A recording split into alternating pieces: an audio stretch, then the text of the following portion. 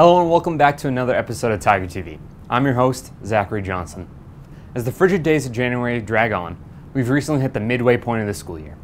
This past week, second semester began, so we hope everyone's transition to new classes has gone smoothly. Our crew has been working hard to create an amazing show for you, so let's get right into things. We are accustomed to change here at Taunton High School with new staff, teachers, and administration. This year, we welcomed a new assistant principal, Mrs. Carolyn Bluneau, to Taunton High School. Aiden Mendes caught up with her as she shares her thoughts on how the school year is going. Recently, Taunton High has welcomed its new assistant principal, Mrs. Carolyn Bluneau. After spending some years in the Taunton High Tech Department, Mrs. Bluneau takes on her new role as assistant principal in order to make Taunton High a better place. Mrs. Bluneau is no stranger to working in large school systems. Prior to her joining the Taunton High staff, she worked in diverse school populations in the California and Boston areas, where she gained valuable experience that will help her in her role as assistant principal. And I would say that working with diverse populations is something that I take very important and something that I feel that I'm skilled in and I love doing. The average day for Mrs. Bluneau typically looks very busy. In the role of assistant principal, it is her responsibility to serve both students and staff of the Taunton High community. So every day looks pretty different. I would say that most days, if I'm lucky, I get to spend some time with students, really getting to reward them or honor them for something that they've been able to achieve here at Taunton High. Some days it's working with curriculum supervisors, some days it's working with guidance counselors closely, and some days it's working with associates. So I would say every day is pretty different. They start really early and they end pretty late. After getting some more insight about Mrs. Bluneau, she shares what she hopes to accomplish this upcoming school year. So I strongly believe that every student deserves to be exposed to a high quality instruction.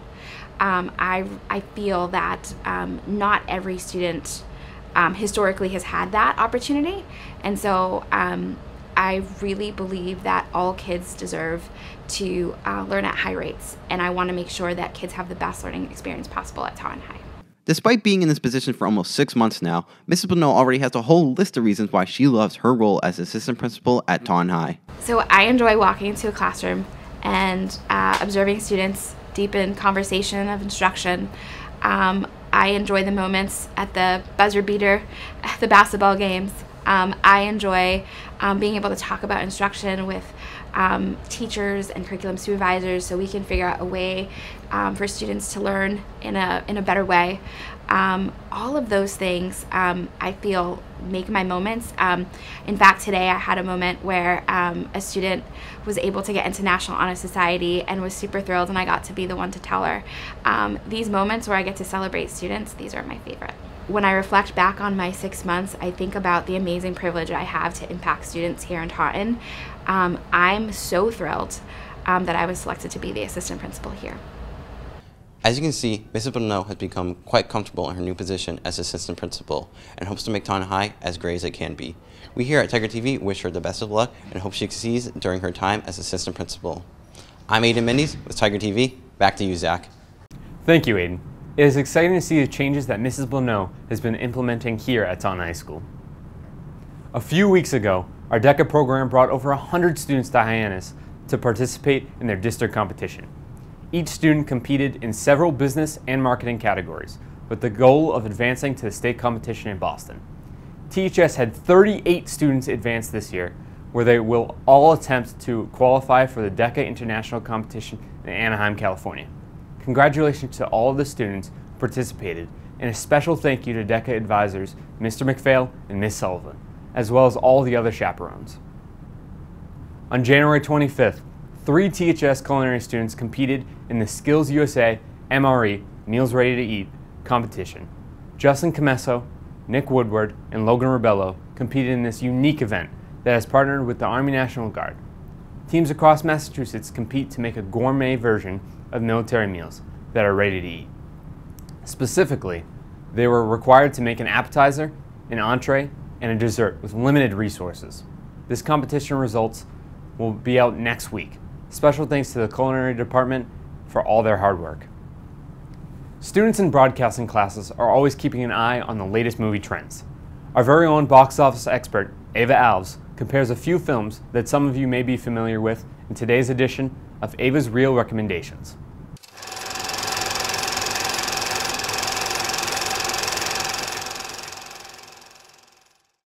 Thanks, Zach. In today's episode, we'll be exploring a noteworthy film while also recommending an older film with a similar vibe that you may want to enjoy from the comfort of your home. We're going to swing right into things with a classic character whom you may be familiar with, Tarzan. Despite being released 8 years ago, The Legend of Tarzan, directed by David Yates, is a film that is currently in the Netflix top 10. This epic adventure film takes us on a journey where Tarzan, played by Alexander Skarsgård, has decided to settle down and live a normal life in London with his wife, Jane, played by Margot Robbie. However, they are both soon lured back into the jungle by an old friend, played by Samuel L. Jackson. Although, when they return, they are soon entangled in deadly conspiracies. They must confront old adversaries and uncover the truth as their enemies threaten their home, love, and the people they care about. Skarsgård and Robbie really shine through with their performances, making an underrated movie in their personal filmographies. The fresh take on the original Tarzan film is truly outstanding, making it worth the watch. If you have already seen that film and want more adventure, the 1999 movie The Mummy is a film you definitely want to put on your watch list. This action-packed movie follows the charismatic Rick O'Connell, played by Brendan Fraser, who accidentally unleashes the ancient and vengeful mummy that seeks to bring chaos and revive his lost love. Along the way, a librarian, Evelyn, played by Rachel Weisz, and her brother Jonathan, played by John Hannah, find Rick to stop the ancient mummy and save the people they love and care about. This film is a perfect blend of action, humor, romance, and of course, ancient curses. This is truly a cinematic adventure that stands the test of time. If that doesn't convince you enough to watch it, this movie was not only a big box office hit, it actually helped save Universal Studios from going bankrupt. This fun fact is something that was shared with me by a tour guide when I went on the Universal Studios Hollywood's world-famous movie tour. This means that many of your favorite movies may have never been made. Who would have ever thought that a fun action movie could save a movie studio? So whether you prefer to swing through a jungle with Tarzan, unravel mummy curses in ancient Egypt, or watch more movies from the comfort of your home, we've got you covered. Tune in for more movie suggestions in future episodes of Tiger TV. I'm Ava Alves. See you next time. Back to you, Zach. Thank you, Ava. That was an amazing spin on some entertaining movies. We look forward to future movie reviews and recommendations. As we approach the end of January, winter sports have hit their midway point of their respective schedules. Numerous programs are having great seasons so far. David Gildred, Tyler Lacerda, and Matt Clayman have more. Take it away, guys.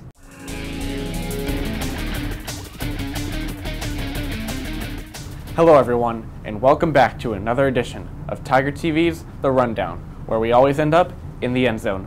Alongside Tyler Lacerda, I'm David Gildred, and the third member of our team, Matt Clayman, will join us shortly. It's been a successful start to the winter sports season for many Taunton High School teams. The wrestling team, hockey team, and boys basketball team are all near the top of Hockomock League standings. However, the biggest surprise so far has to be the girls basketball team. That's right, Tyler. The girls have already exceeded expectations. They are off to a fantastic start, as they currently sit atop the standings and have already qualified for the MIAA state tournament. Senior captain Callie Mello is once again the catalyst of the team, as she is averaging over 10 points per game. Her leadership has contributed to the emergence of junior Jillian Doherty and sophomore Taryn Campbell. Both Doherty and Campbell are averaging over 13 points per game. The Tigers now have 3 players that have the ability to take over a game at any given time. We were able to catch up with head coach Gretchen Rodriguez to see what has been the key to the team's early season success. I think the key to our early season success is their confidence. It's just, last year was tough, you know, losing some games, close games, and I would always say to them, like, next year we're going to get it, next year we're going to get it, these little games, and we have this year. So now I think their confidence and their belief in winning game in and game out is huge. Me and the coaches have instilled in these girls that you're winners, and you have to believe you can win, and they are believing they can win. And now we're up 2 games, and I'm looking to win the league. The coaches, we're looking to win the league. The girls believe they can win the league, and I want to be in a good spot in the tournament to hopefully get a home game, and that's the goal right now. Thanks, Coach. The Tigers girls basketball team is off to their best start in nearly a decade. Best of luck to them the rest of the season, and hopefully they make a deep run in the MIAA state tournament. Taunton High Wrestling also continues to impress. Senior captain Ethan Harris and junior Elijah Profit have the Tigers rolling past their opponents this season. Harris, who is a Marshfield Holiday Tournament champion, has been amazing this season. He is currently undefeated on the season, and last week he broke the Taunton High School all-time record with his 123rd win. Congratulations, Ethan. Prophet, who was also a Marshfield Holiday Tournament champion, has been spectacular with a great record this season. He has been an amazing leader on a young but experienced team. Also, special recognition goes out to head coach Adilson Gaveo, who has now earned over 100 wins as the head coach of the wrestling team. The hockey team has been on fire to start the season, with strong wins over Attleboro and Stoughton. Taunton High also had an impressive 4-3 win over King Philip on January 6th, which gave the Tigers their first victory over the Warriors in nearly 30 years. Senior captain Connor Goranson is a staple for the Tigers, with over 20 points this season. Goranson leads a very productive first line, with fellow line mates Caden Clancy and Owen Hathaway for Coach Matea. The final team we're going to highlight today is the boys basketball team. Senior captain Troy Santos has led the team to a solid start as he currently leads the Hockomock League in scoring, averaging over 24 points per game. In addition to Santos, sophomore Dre Thelker has played an important role in the team's success as he is averaging over 10 points per game. Dre provided some late game heroics in a huge victory over Mansfield back on January 8th. Thelker, three-pointer! Bang! Tigers win it! Just an unreal shot by the sophomore. Cool, calm, and collective. Absolutely, Tyler. As we referenced in our last episode, a new face has taken over the boys basketball program. Colby Santos has taken the reins of a young Tiger squad with high expectations. Our very own Matt Clayman has more on the new head coach. Take it away, Matt. Thanks, guys. I'm standing on the Ramon Fieldhouse where the boys basketball team, led by new head coach Colby Santos, has played some exciting games this year. I caught up with Coach Santos to get his thoughts on the new gig and how the season has gone so far. Coach Santos comes from a rich basketball background, from playing Division I collegiate basketball to 9+ years as a varsity head coach. So prior to coaching, I was a basketball player at Wareham High School. From there, I transferred to Tabor Academy. I played on the AAU team, BABC, and I was fortunate enough to earn a full scholarship to James Madison University. After 2 years, I transferred to University of New Hampshire, and I finished my playing career in 2010. When I got home, I jumped on the Wareham High School coaching staff along with UMass Dartmouth coaching staff, and then from there, I was the head basketball coach at Bishop Sting the last 9 years. So a long journey as a player, and this is my 10th year as a high school basketball varsity coach. Coach Santos went 121-76 during his tenure at Bishop Stang High School. He hopes to bring a similar level of success to Taunton High School. On paper, it'll say that I personally had a good track record, but it's because we had great players, we had a great staff. Everyone is involved in winning. It starts with the custodians, and then it goes to the teachers in contact with me all the time about our kids, and then kids making the right plays on and off the court. I have a young coaching staff. It's everyone is part of this. I take the blame for the losses. When we win, it's because of them. The team has greatly improved since the start of the season. Coach Santos is hopeful for continued growth and an MIAA playoff tournament appearance. Good.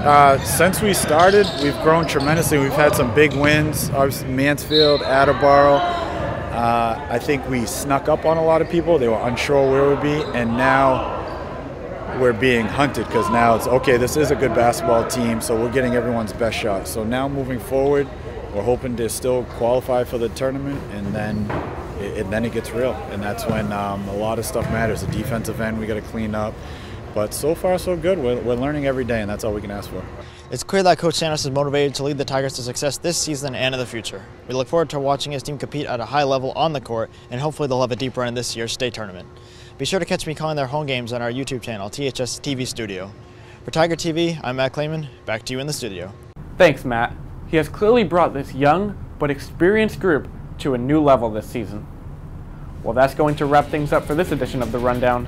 For Tiger TV, I'm David Gildred. And I'm Tyler Lacerda. Back to you in the studio, Zach. Now it's time for our most interactive segment, Tiger Talk. Jose Torren and Dwayne Burgo are out roaming the halls, asking the hard-hitting questions. Take it away, guys. Thanks, Zach. Welcome back to another segment of Tiger Talks. I'm Dwayne Burgo. And I'm Jose Torren. And this time, we'll be asking a more serious question. That's right. We've been roaming the halls asking, if you could have dinner with one person, dead or alive, who would it be? Let's go see what the people have to say. I'll probably have it with Mr. Beast, since I could probably persuade him to lend me some money. He just like giving it away, so why not? I would have dinner with Adam Sandler just to ask him about his style. I would have dinner with Bill Belichick to ask him about the Patriots. Amy Winehouse, because she has a very interesting story on her life. I would say Jalen Ramsey, because I think he's one of the best DBs of all time. Have to go Mike Tyson. Just because you never know what you're going to get with that guy. He could be sane 1 minute and insane the next. I would choose LeBron James because he's the GOAT, and I would just love to talk to him and talk about his success and how he got to where he is now. It would be my father, because I was Daddy's little girl, and I miss him. Lionel Messi, because he's my favorite player and the best soccer player in the world. Anybody. Dead or alive. Because of recent events, I'd say Bill Belichick. I would want, if I could get complete honesty from him, I want to know what transpired between him and Robert Kraft after their blowout at Germany, and just get the inner workings of the Patriot organization for the past 25 years. There were lots of great answers there, Dwayne. Who would you choose? Me personally, I would choose Ronald Acuna Jr. What about you? I have to say Sean Taylor. That's a great answer. Zach, who would you choose? Those were some great answers. I think I would have to say I would want to have dinner with Julian Edelman. And now we'll wrap it up here on this episode of Tiger TV. We want to thank you for tuning into this episode. Be sure to follow our YouTube channel and our social media pages to stay updated on the latest news. For our entire Tiger TV crew, I'm Zachary Johnson, and we will see you next time.